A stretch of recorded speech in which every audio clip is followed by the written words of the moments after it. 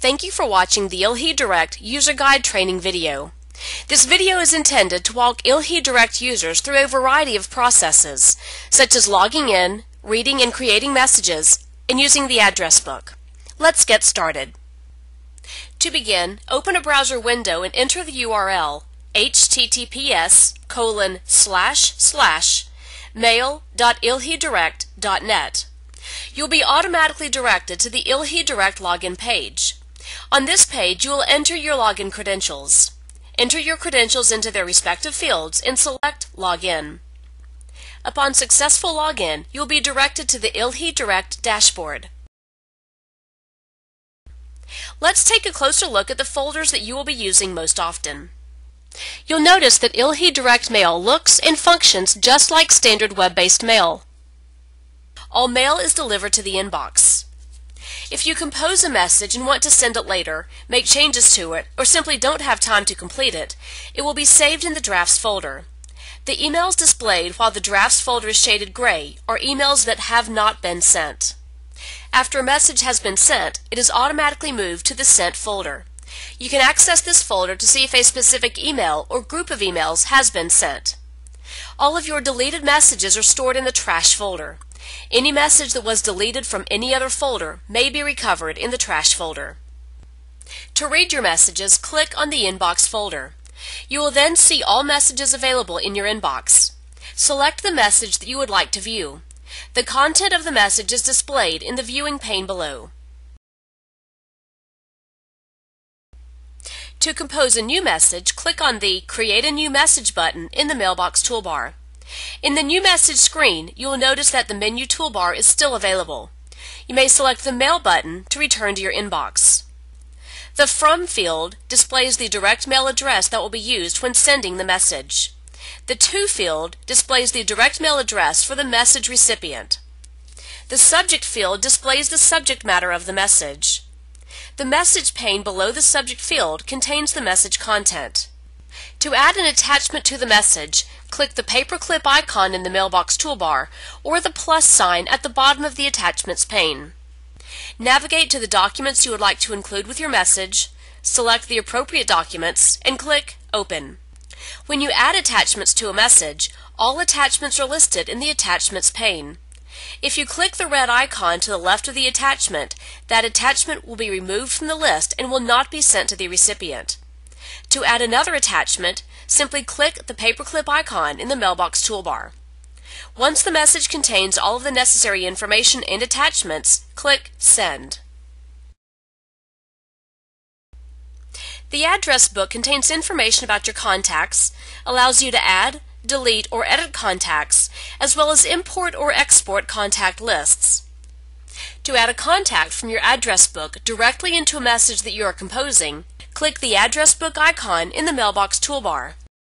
Use the scroll bar or the search field near the top to navigate to the appropriate contact. Select the contact and then select the appropriate field. To select multiple contacts, hold down the control button while selecting your contacts. Then select the appropriate field. The two CC or BCC fields will automatically be populated with the selected addresses.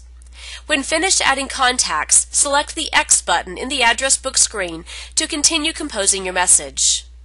To update or make changes to the address book, click the Address Book button in the menu toolbar in the upper right corner of your screen. In the Groups pane of the address book, you will find the global directory.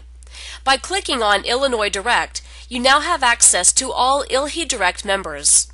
You may search for a contact in the search bar and select the contact from the list returned.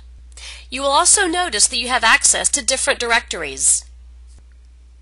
Check the sidebar in your address book periodically, as ILHIE is working to establish connectivity with additional service providers.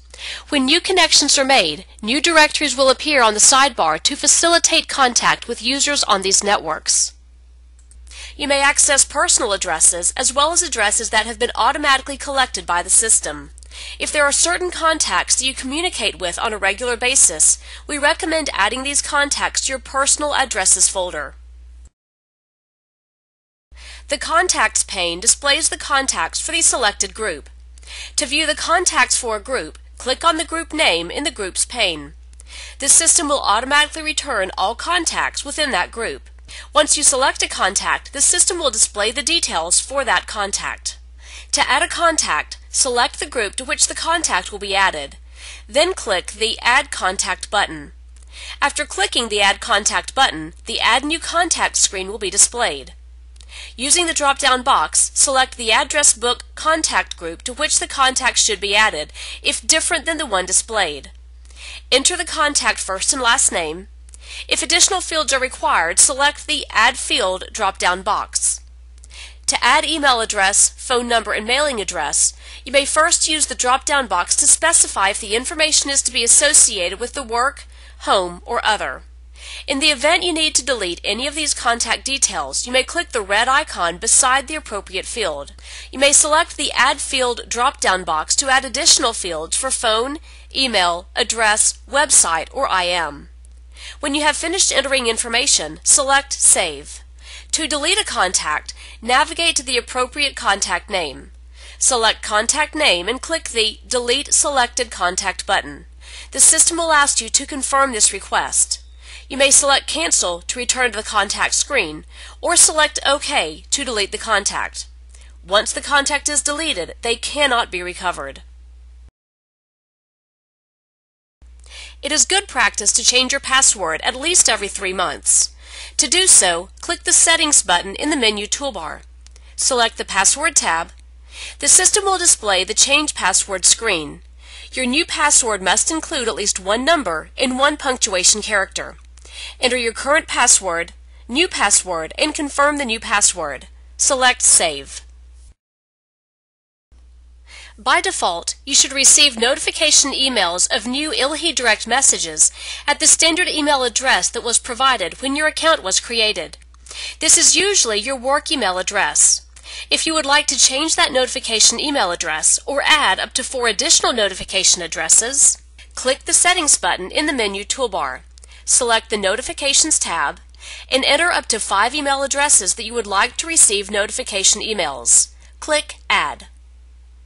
If you have additional questions or encounter any problems, please contact the Help Desk by calling 866-936-1423. Thank you for watching the ILHIE Direct User Guide video.